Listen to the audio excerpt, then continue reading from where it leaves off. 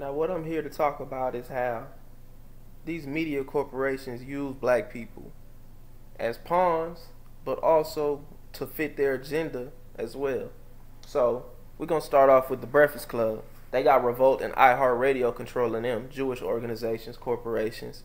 And they pushing this agenda with Bernice Burgos or whatever, talentless bartender slash high paid escort. You know what I'm saying? Thought. Just as simple as that. Homewrecker as well. But it's the most disliked Breakfast Club video I've ever seen. And Everyday Struggle just came off their most disliked video I've ever seen. But another one this morning with Joe Budden. So, you know, the whole feeling of this media shit is mutual. Nobody is fucking with this shit. It's as simple as that. A large majority of the people are not fucking with this agenda that they pushing. As you can see in the news, Trump banned transgenders from being in the military, which is a good thing. But you got people that still want to say shit like, bro, if you don't even know who the fuck you are, what makes you think you're not just going to turn on everybody and join ISIS or some crazy shit like that? They wouldn't have let them in any fucking ways. But, you know, you don't even know who the fuck you are as a person. You're not mentally stable. How the fuck can you be in the army? But this is society, though. They take offense with shit like that. This is how backwards shit is, bro. Honestly, I don't, man.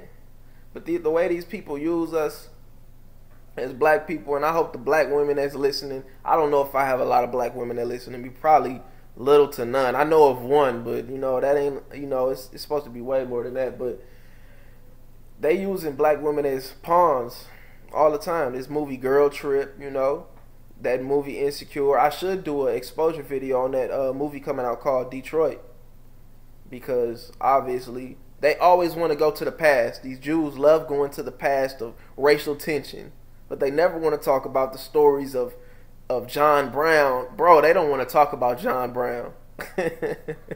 They hate shit like that, bro. I'm telling you. They don't like people that actually stood up in history and go against their agenda and actually made changes. They don't like shit like that. So you'll never hear about John Brown, but I'm going to do a video on him as well, because I know a lot of young dudes listen to my channel and they don't know about the past or whatever. And I can do one on Viola Liuzzo, who died. Matter of fact, I could do it now. She died, you know what I'm saying, with the civil rights movement.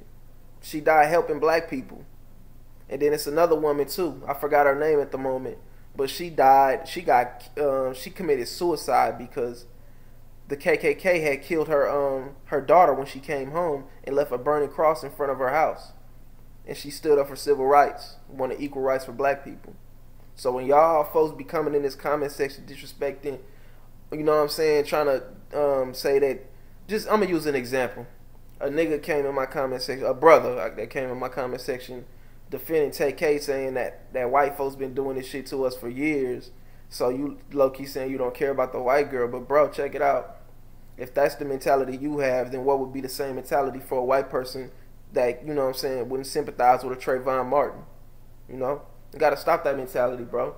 Because that shit ain't what's up. And obviously, white people actually stood with us in the civil rights movement. They've been through it all. The Underground Railroad wouldn't have worked without white people, bro. Wouldn't have been a lot of free slaves. You gotta understand this shit. It's bipolar. You know what I'm saying? It's polarism in everything. You know, that's just how the world works. Black and white, regardless of how you see it, the yin and the yang. So, just realizing that I lost my whole point actually, but I'm low-key getting on this shit. But John Brown was he was an abolitionist.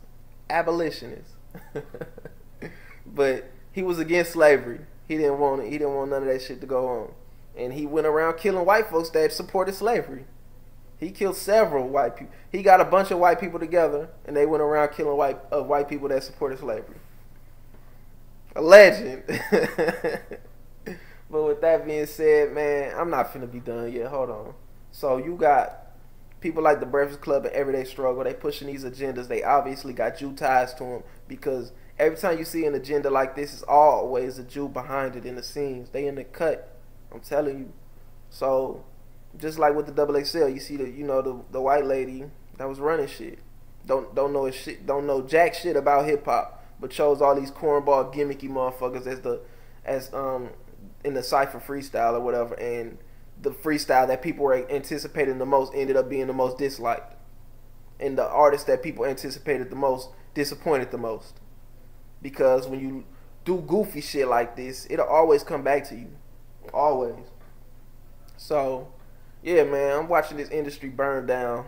I'm watching everything. Like, shit is wild. I hope y'all see this for what it is, because when they run these agendas, they expect for you guys to eat it up because they think people are sheep. I believe it's some type of awakening happening, low key, on the sly.